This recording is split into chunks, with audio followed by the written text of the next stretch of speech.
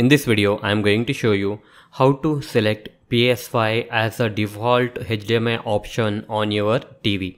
Here is my Sony TV. When I press TV button on my Sony remote, it automatically opens CCTV camera as a default HDMI option on my TV.